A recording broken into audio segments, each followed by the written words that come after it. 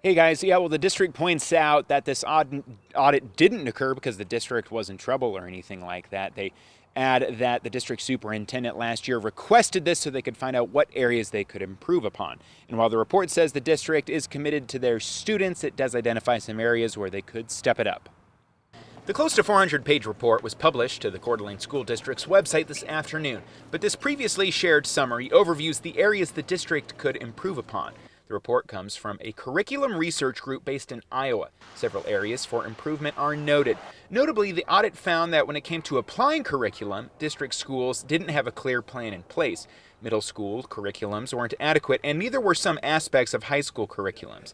The report says that teacher strategies varied and weren't always consistent. The audit also looked at 1,900 pieces of student work, which frequently didn't meet standards.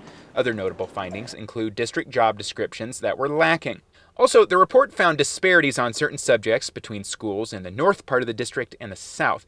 Notably, the same firm audited Coeur d'Alene schools in 2002 and said that this time around, many of their findings were the same. However, the group said that the district's new superintendent is committed to improvements and that staff are behind him.